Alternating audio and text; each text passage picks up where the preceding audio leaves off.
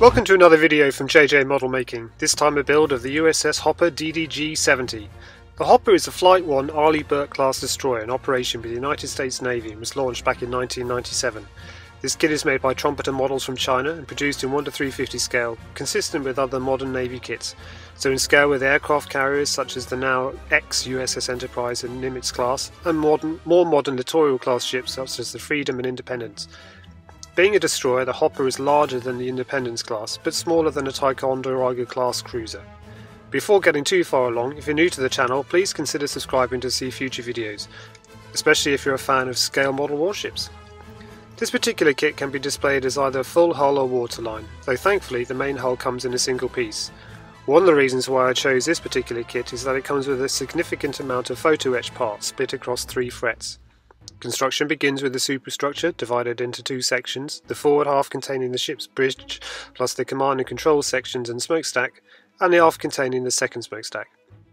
With the basic hull and superstructure complete, I went on to spray the hull with Tamiya XF19 Sky Grey and the deck IGN Grey and the low hull with hull red. At this point I did stop to work on the Hopper for some time, but I did use it as the basis for my photo etch tutorial, so if you haven't already seen this, check it out by clicking on the link in the card above.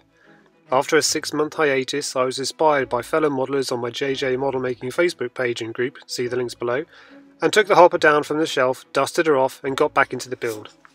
Slowly but surely, detailed parts were added, including the smokestack, weapon emplacements and so forth got added, eventually moving on to all that lovely photo etch.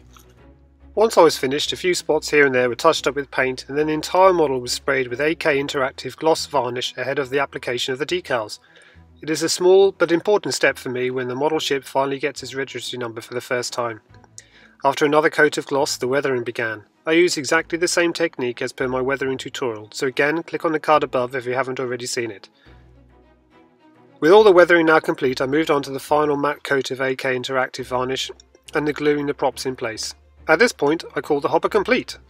It was a great model to build, and despite a long gap in between, it goes together really well, and with the addition of all that lovely photo etch, at £45 this is actually pretty good value for money. I'm currently working on completing the USS Spruance and about halfway through the USS Freedom, links to the unboxings of which can be found in the description below.